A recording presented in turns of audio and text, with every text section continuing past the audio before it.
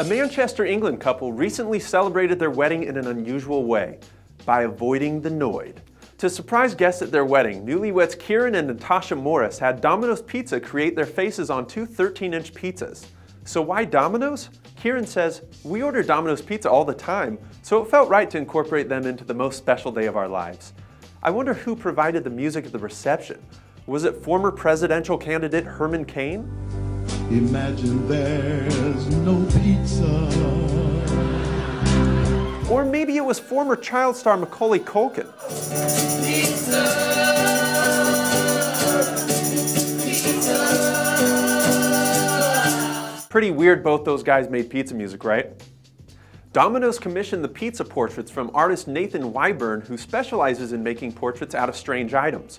It took Nathan about 3 hours to make the pizza portraits, and he used ingredients like tomato paste, ham, and sweet corn, which is an item that does not belong on a pizza. Ahmed Faraz, a spokesman for Domino's, said, "We were really excited that Domino's were able to be a part of Kieran and Natasha's big day in such a unique way." He then probably whispered, "Papa John's is the pizza of divorce." While pizza portraits would probably seem strange to most artists, that's not the case for Nathan Wyburn. In fact, pizza is probably one of the least weird items he's made art with. Here he is making a portrait of Simon Cowell using Marmite and toast, which makes sense because the only thing weirder than sweet corn on pizza is eating Marmite.